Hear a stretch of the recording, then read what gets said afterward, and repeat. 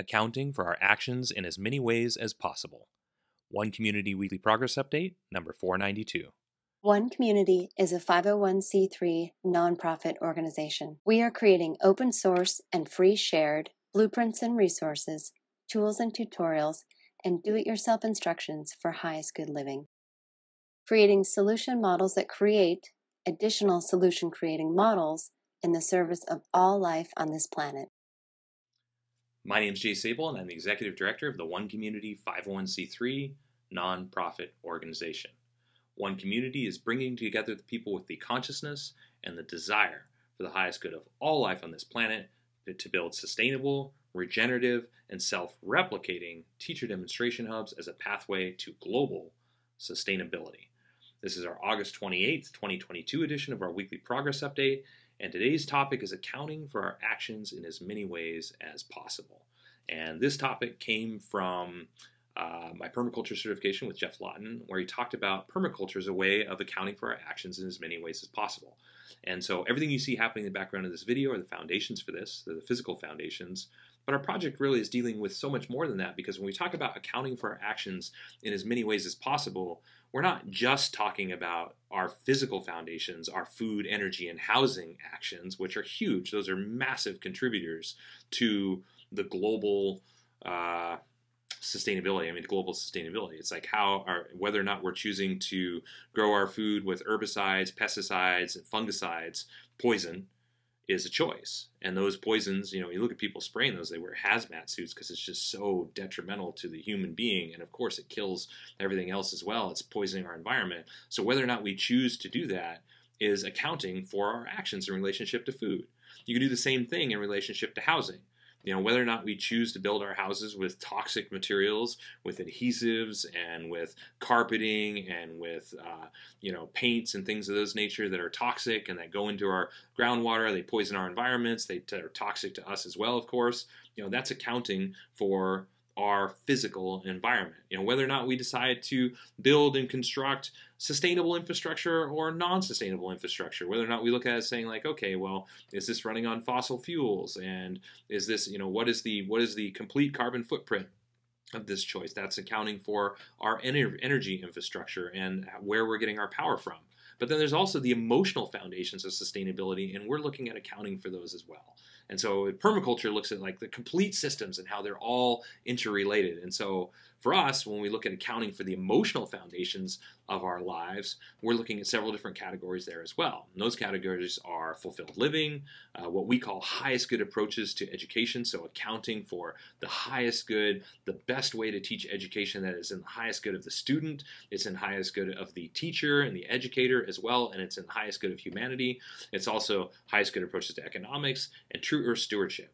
And so by putting all these things together, we're accounting for our actions in as many ways as possible by looking at the complete human experience and saying, how can we create the complete human experience so that it is, of course, better than the way that most people are living right now, but most specifically for the highest good of all people and all life on this planet. It's accounting for our actions in many ways as possible to create a better world for everybody, to create a world that works for everyone. And so in doing this and creating this, we're creating a model that puts these physical foundations that are accounting for all these things and these emotional foundations that are accounting for all these things together in one place and developing it to be a teacher demonstration hub designed so that people from around the world can come and experience it, visit it. If they like what they see, they can take it and replicate it for themselves all over the world. Like, we have the ability to create a sustainable world for everyone through a self-replicating model like this. We can create a model that provides a better way of living for people, and we can make it easy enough, affordable enough, so it can be replicated anywhere in the world. And we have the ability now, through the internet and through technological advances, to communicate and collaborate. We, as an organization of 600 plus volunteers, already have volunteers on every continent except for Antarctica working with us. We have the ability to cooperate and collaborate globally to spread a model like this and provide access and to provide the resources, the knowledge, the education necessary to be able to replicate it anywhere around the world. And we're creating solution models, accountable solution models designed to create additional solution creating models. teacher demonstration hubs designed to teach other people how to create teacher demonstration hubs. And the more we create, the more access we have. The more access we have, the more people we educate, the more people we expose to what it is that we're doing, the more open source tools, tutorials, and resources we create, so it becomes even easier to replicate this. And the more diverse the foundations, the values foundations are for the organization, so people that might not be interested in world change like we are still have a place that they could go and create something like this. Or if we open source and free shared, people can just take what it is that we're creating and create whatever values they want. Maybe it's a prepper community. Maybe it's a community based on wanting to just play music all day long. It could be an art-based community. It could be a community for homeless people. It could be a community for any value system that you want. And so we're open sourcing and free sharing all these foundations built with the consciousness and the mentality of like, how can we create this for the highest good of all people in life on this planet? How can we create it modularly, so that people that don't want to create teacher demonstration hubs still have something, so we can create something for everybody. Maybe somebody's only interested in the food component, maybe somebody's only interested in the housing component, or maybe somebody is only interested in the energy component. We did hundreds of hours of research just on installing your own remote energy infrastructure and what that would look like if you wanted to grid tie versus not grid tie, and looking at the exchange rate and the different credits that you could use to be able to sell power back to the grid if you're grid tied. Well, that's useful to people that might not be interested in our project at all. We've done hundreds of hours of research on recycling. On the highest good stewardship approach and global stewardship of recycling glass and plastic and clothing and styrofoam, and we're working on non-recyclables as well.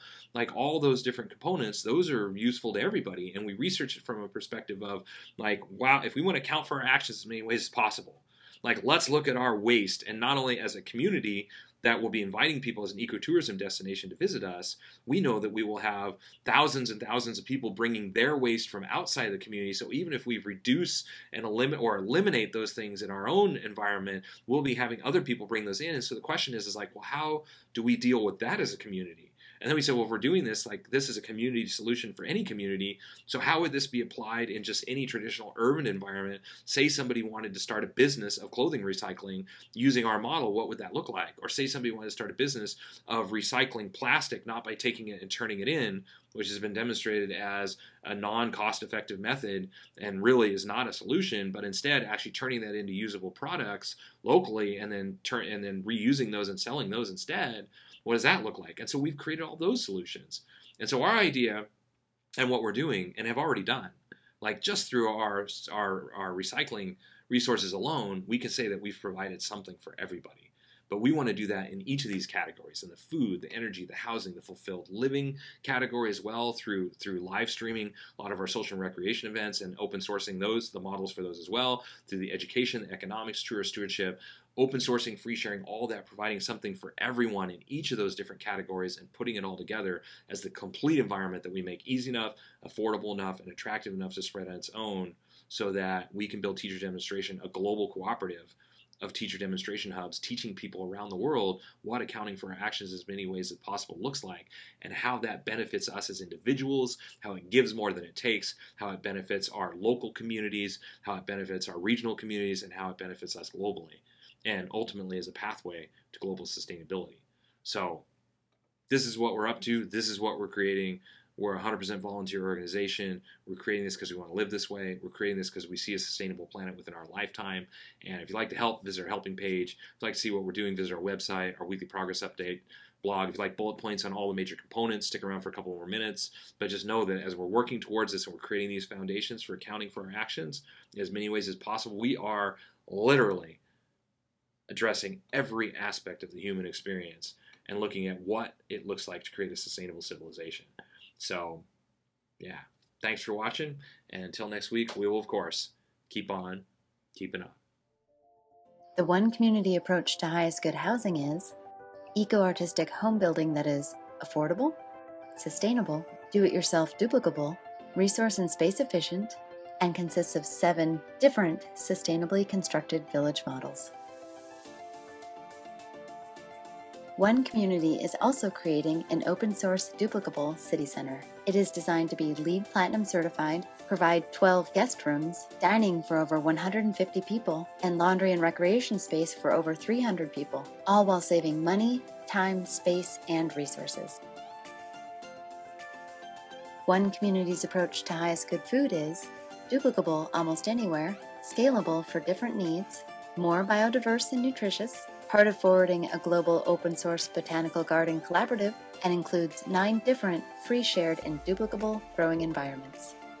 The next component is highest good education. This component is complete and pretty much ready to launch once we're on the property. One Community's approach to highest good education is designed for all age groups, adaptable to any schooling environment, inspiring and fun for all participants, includes national standards, all subjects, lesson plans, teaching strategies, learning strategies and tools, classroom design, and more.